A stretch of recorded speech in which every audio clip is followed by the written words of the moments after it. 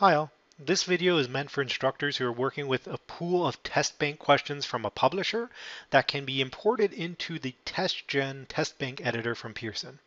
So if this isn't true of you, then this video isn't going to be relevant for you. If instead you're working with something like a Word file, then you want to check out one of the other videos. But assuming you can import from your publisher your test bank questions, well, there's going to be an easy way to bring this into Blackboard. So what we're going to do is find our pool. And assuming you've already imported it, if not, you can always go to add a test bank. It's a very set format. So hopefully you've already done this. But then I go into my test bank of questions, and maybe I want to just drag in a certain chapter or select questions. Well, either way, what I'm going to do is click paper test.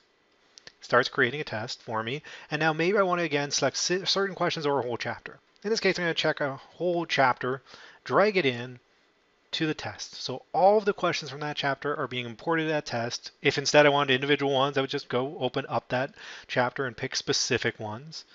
But what I'm now going to do is go and choose to export it. And please note, you do have to click the test to make sure it will let you actually export. So now I can choose export. And what I'm going to do is choose within the file drop-down menu, there's this Blackboard format, 6 to 9. That's just versions. But I want the Blackboard format. I can call it whatever I want. In my case, maybe I'm just going to call it test. And you don't have to put a name for the pool, but I'm going to just to make my life easy. And then I'm going to export that out. It'll warn you if there is certain question types that aren't allowed, but it will still try to export as well. I can look at the issues, but in this case, I'm just going to export and assume that it will let me do whichever ones I want. In my case, I'm going to export it out to my desktop. Test file and save. And you can see it did tell me which problems wouldn't go. Now, what I can do is go to my Blackboard site. Great, now we're on our course site, and what we're going to do is scroll down within the menu onto the course management area. What we want is to select course tools, and within the submenu, test surveys and pools. In this case, what we're going to be doing is importing a pool of questions to work with. So we'll choose pools, and then there's this nice import pool option right here. I select that. And now what we have to do is select the file we just saved. So you can either browse for it, or in my case, I'm going to actually drag it in.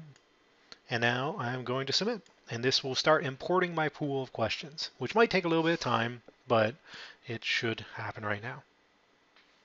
So we can see now that the import is finished. If I wanted to, I could go look at this pool of questions. So go in, you can see I have imported this 70 set of questions. Of course, I still have to build my actual test. So what I'm going to do is go back out to test surveys and pools, choose tests. In this case, I'm going to build a test, call it whatever I want. In my case, example. I could put description, I could put instructions, submit. But now this is where I'm going to find that pool of questions. What I can do is choose find questions, and then it will pull up that pool, which I can then select and choose any of the questions from within that pool to use. Another neat thing that you could do, rather than just selecting these questions and using whichever ones you want, you can also choose to create a question set.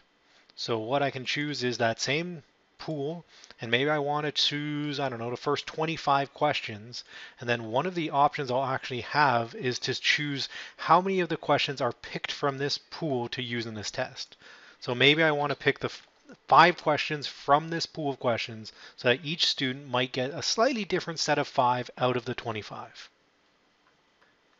Once I'm actually done building this test, I will go to wherever on my course site I want to load it. So maybe I want to go back to my home page, and in this case what I'm going to do is turn edit mode on, and maybe I have a resource area where I'm going to load this test. Go to resources, choose the test that I've just built, and then I would choose all the appropriate settings, like maybe I want it available to all my students, if I wanted to give them multiple attempts, if I wanted to set a timer. You don't want to do forced completion because if a student gets disconnected, they can't get back in. But there's a variety of settings you could look at, and then once you're ready, you submit the test, and it's now on your Blackboard site.